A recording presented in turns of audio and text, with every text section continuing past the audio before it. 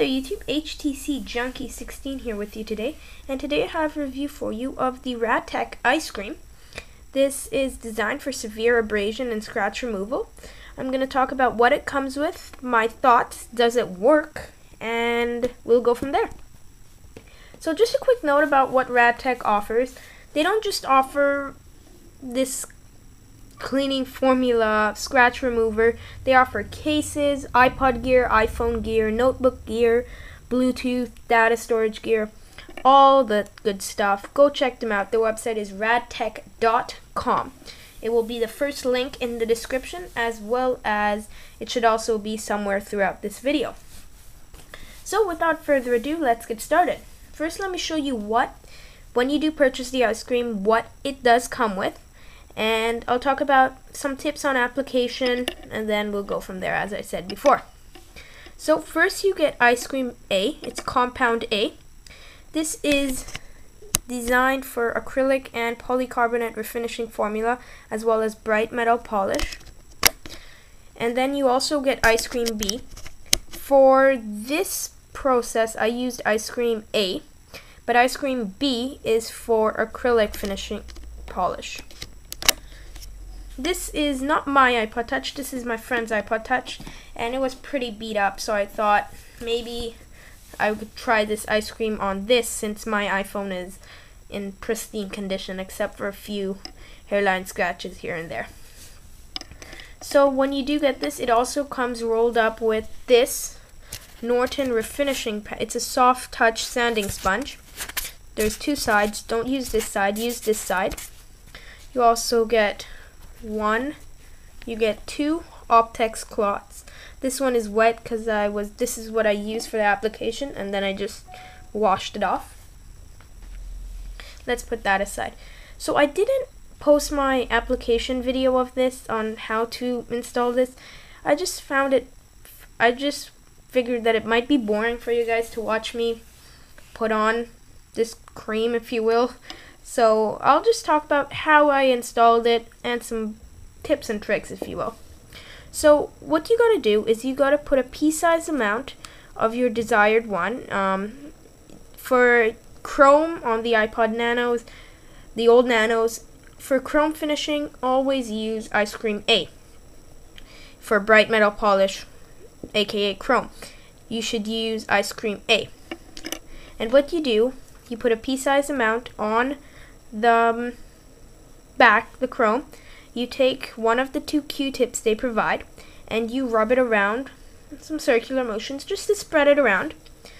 Then you fold your Optex cloth fold it 3 times. So fold it once, twice. And I find that folding it 3 times is a bit small, so I folded it only 2 times, and I find that was okay. You rub it in circular motions back and forth and circular motions around. Make sure that you do go around to the chrome at the sides, because you don't just want those to be scuffed up and this to be looking like brand new when the process is done. So make sure that you go all over the chrome areas. Try and avoid getting the ice cream in the ports. Don't get it in crevices or anything. Make sure that it's away from the port, especially the headphone jack and the port on the bottom. Also, as I said, it does come with those 2 Q-tips. So when you're done that, you're rubbing it around. Continue to rub it until the ice cream has evaporated. When that evaporation happens, when it has evaporated, you can go ahead and take your sanding sponge. You put your iPod down, chrome facing down, and you just rub it. I don't do it in circular motions. I just went like this, back and forth. And then this is how it turned out. And a tip that I have is, if you don't see the scratches coming out right away, don't lose hope. That's what I'm trying to say. I did this about 4 times. I repeated that process I just explained to you right now about 4 times before I could start getting the bigger scratches out. Each time I did it, the small minor ones were starting to come out, and then about the 4th or 5th time I did it, it went, most of them were vanished, if you will. Have vanished. So Does this product work? Yes, it does. It really does work. At first, I didn't really think it would work. I thought maybe just some of the minor scratches to hide them, but this really did hide almost all of my scratches.